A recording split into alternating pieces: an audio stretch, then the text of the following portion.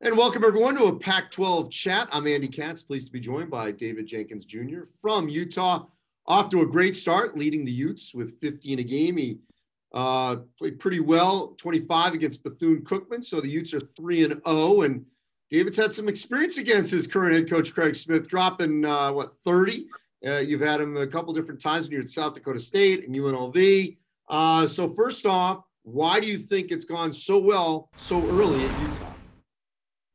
Man, honestly, as I mentioned a couple times before, even just to my teammates, I think we have a bunch of guys on the team that have no egos, just guys who want to be there, guys who are just high on winning. And I just feel like when you got a team like that, guys who aren't worried about their own individual statistics or own individual, aspirations, I just feel like, it makes everything come together, and it makes everything come together quickly. And I think one essential thing for us more than anything is the fact that we're just so close off the court. And what people don't fail to realize is that translates to on the court success so much. So I just think personally we're so close, and we genuinely love to get to know one of another off the court. So I just think it all translates, man, and why it's working so early. All right, so I'm curious about the recruitment here. Craig Smith sees you twice, two different schools, and you burn him multiple times at Utah State. How did that go to where you say, you know what, yeah, I want to play for you? Yeah, man, it's funny you say that. When I was at South Dakota State, Coach Craig was the head coach at South Dakota, and those were our rivals. I'm sorry, yeah, South Dakota. Yeah. And so, I mean, every time I just always had a respect for how he coached and how he went about it, man. He was always poised. Always had high character and charisma. And I remember when we would shake hands after the game, I would always circle around and shake his hand again just because I have respect for him. And same thing kind of when he was at Utah State and I was at UNLV. We were in the same conference and same type deal. We would shake hands. I would always go around and shake his hand again. Coach, really respect the way you coach. And I just think he always got the best out of each and every player, no matter if it was a star player or a role player. He gets the best out of every single player. And that's something I really wanted to be a part of. And when I was in the portal, and when he got the job at Utah, I was like, man, this would be a great chance. And then our coach, one of my assistant coaches here that was at UNLV with me, Coach DeMarlo Slocum, had took the assistant job at Utah as well. I just like, man, this would be a perfect situation for me. So look, you guys are off to a great start, as I said, but the competition is going to go up.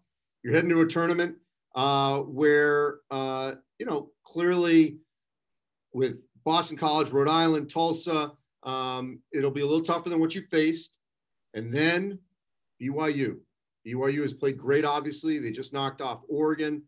Sure. And then you're going to open the Pac-12 at USC. How ready is this Utah team for the schedule to get tougher? Man, one thing that I really like about this team is, and I've been on, obviously it's my third team.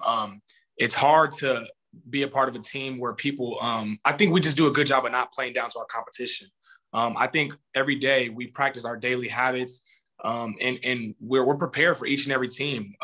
When we go in and we do our scouting and our film, we make sure we know everything in the depth. Our coaches do a good job of breaking every single thing down.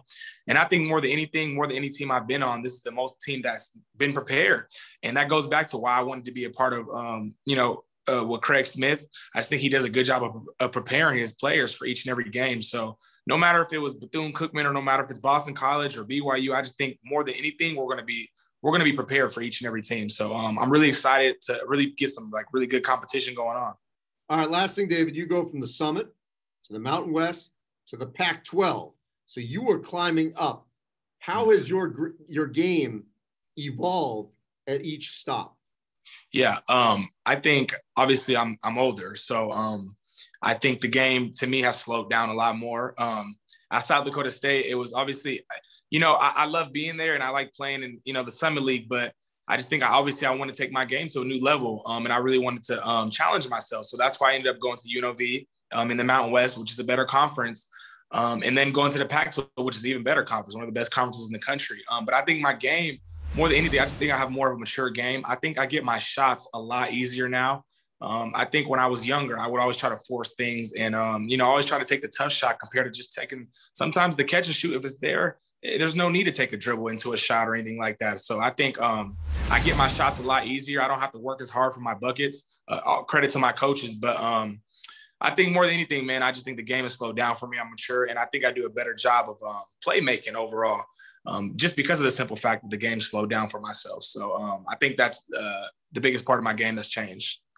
Well, I appreciate it, David. You're off to a great start. Let's hope it continues for Utah.